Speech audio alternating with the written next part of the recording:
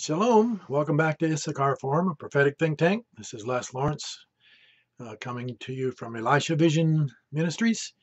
Glad to have you with us. Let's begin with a word of prayer. Heavenly Father, we thank you for your faithful uh, word that you have fulfilled, Lord, through all the generations and now in these last days are bringing everything to pass that you promised.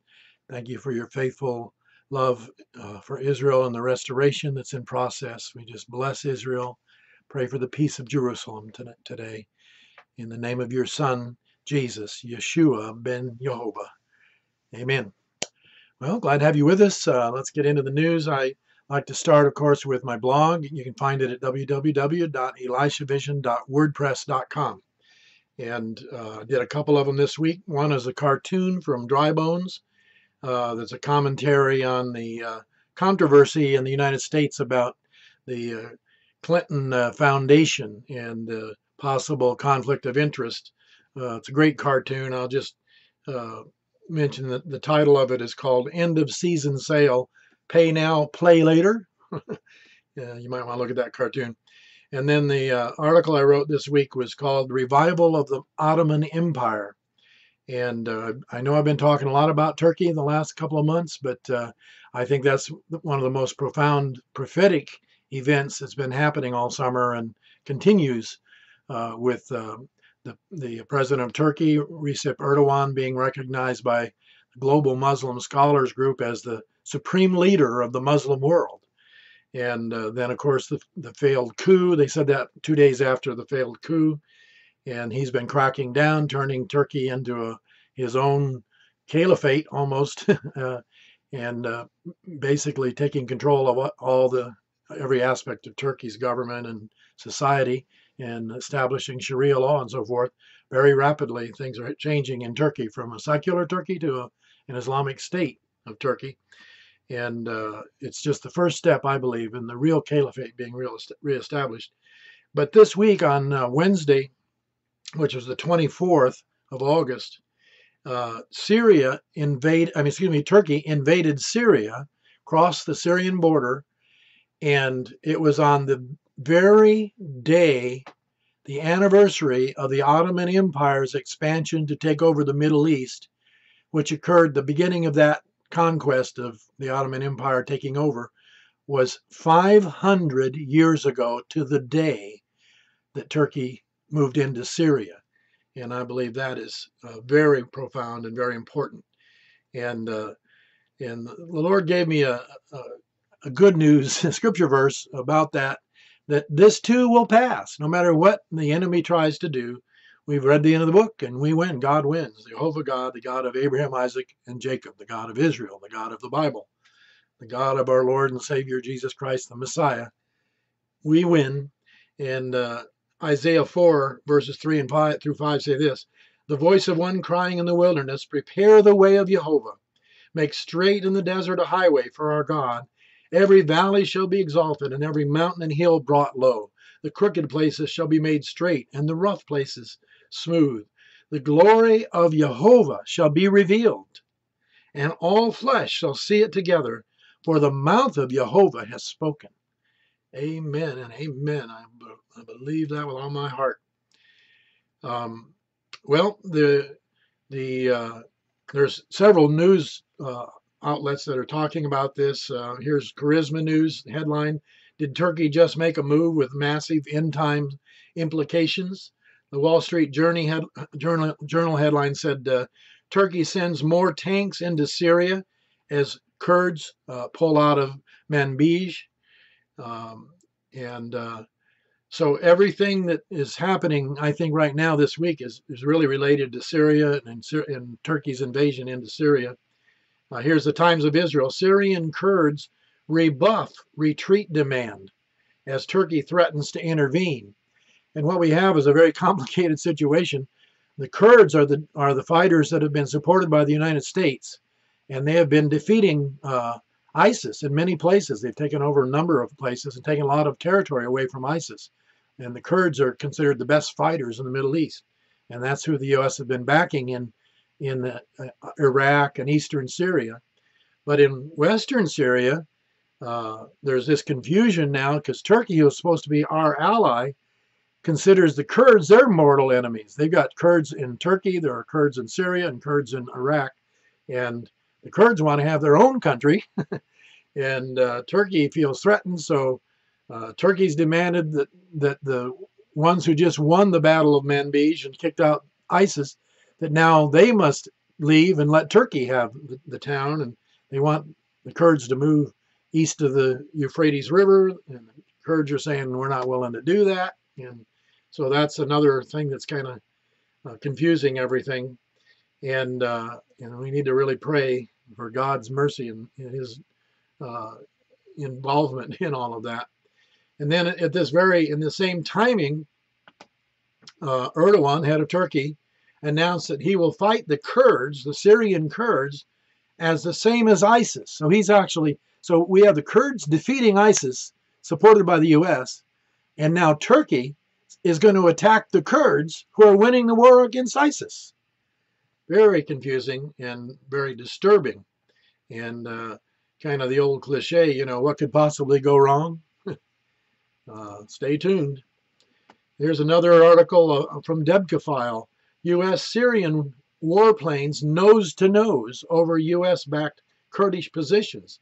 2 American pilots described Friday, that's this Friday, how they scrambled against Syrian bombers and fighter jets that were attacking Kurdish and rebel positions to which U.S. personnel are attached.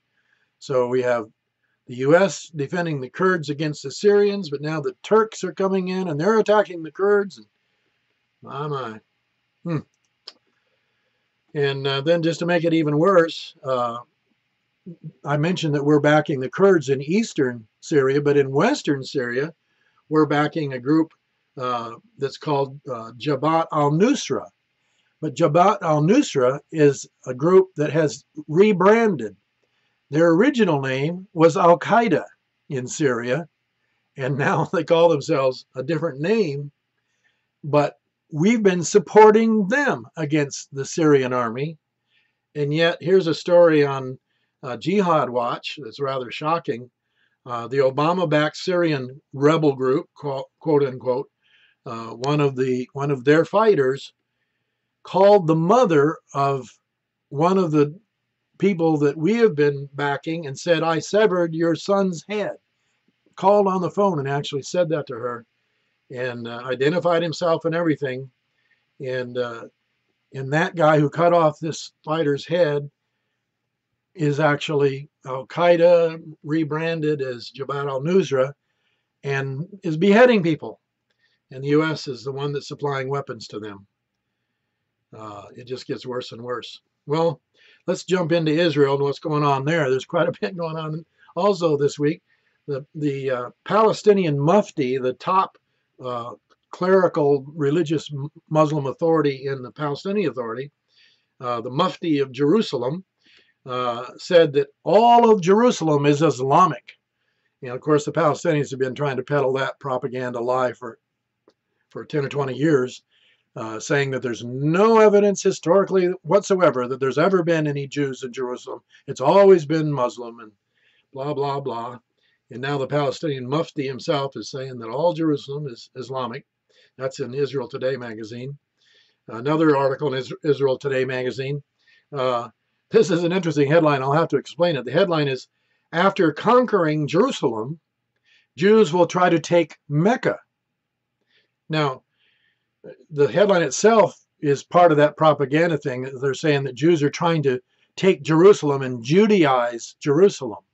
Those of us, of course, who know the Bible and take the Bible as more accurate history than most history books, understand that the Jews have been there for 4,000 years, 3,000 years since David made it his capital, and yet they're accused of conquering Jerusalem. But when you read the story, it's one of those things you can't make up. What they're actually upset about, and they kind of completely freaked out, is that in Jerusalem they want to build a cable car to take tourists from one part of Jerusalem up to the Temple Mount, up to the Mount of Olives, and the Lion's Gate. They actually want to just make it easier for tourists to move around, but that's being interpreted as conquering Jerusalem, and they're the Palestinians are absolutely livid, and they're opposed to this. And they're just furious. The Muslim officials are furious. The head of the Supreme Muslim Council in Jerusalem called the cable car a dangerous provocation and part of a larger effort to Judaize the city. My. Lord Jesus, bring revelation. Well, another article in Israel Today is interesting. Israel is the first to deploy autonomous military robots. They have robot vehicles that are now patrolling the border between Israel and their neighbors in several places. Several militaries are currently working on a range of unmanned and also autonomous vehicles. But this summer, Israel became the first to actually deploy such machines to active duty. And since mid-July, fully automated self-driving vehicles have been patrolling the border of the Gaza Strip. And that's kind of interesting. Just a little bit of technology there. Another article about technologies from Prophecy Newswatch is drone swarm technology a harbinger of Revelation 9. The U.S. is developing small little drones, just a couple feet, 3 feet wide at the most, but they've now successfully been able to launch 30 of them that will fly in complete unity. And in other words, one person can actually direct 30 of them. They move as a flock. And if one gets shot down, they have computer code that actually they reform the group and keep on going. And they're able to actually carry, they can, of course, cameras, but they could even also carry ordnance if they, on a small scale. And guess what the name of this swarming technology is? Here's the U.S. Navy's name. It's called the Low-Cost UAV Swarming Technology. And of course, fun with acronyms. You know what that is with the acronym? Locust. And that's what it says in Revelation 9. The scripture in Revelation 9 actually talks about swarms of locusts being involved in the judgments in the last days. That's just too amazing. I think you might want to look that up. It's Revelation 9, 7 through 11. And it actually uses the term locust type creatures. And you might want to just look at that. But we have the technology, as they say. And that's actually the name of it. Another article from Israel Today magazine, UN wants immunity for terrorist employees. I spoke recently about the fact that World Vision was infiltrated by a Hamas spy who actually was able to redirect over $52 million that was given by World Vision to help rebuild Gaza. Instead, he actually was able to move that money into Hamas so that they could rearm and build tunnels and so forth. And of course, he was arrested and exposed. But here's another story about the same time. An employee for the United Nations agency, the UN Development Agency, UNDP, in the Gaza Strip, was also arrested for the same thing. But the UN says he's working for us. He gets diplomatic immunity. But Israel was having none of it. Israel, quote, Israel rejects the claim that a person assisting a terror organization recognized by the international community as such as Hamas could enjoy immunity. That was the foreign ministry spokesman speaking over the weekend, that there's no way that Israel will give him immunity just because he works for the UN. The fact is he was supporting Hamas. And he directed funds from the UN to Hamas, just like the other guy did, Mohammed Halabi with a World Vision. Well, article here from another site, Almas Daran News. This is a Lebanese site, I think it is. Lebanese Christians found with Bibles and deported from Saudi Arabia. This is a true story. 27 Lebanese Christians have been arrested and then deported to Lebanon after being found with Bibles in their homes and praying. So there you have Saudi Arabia, one of our partners in the Middle East. Here's an article from Israel National News.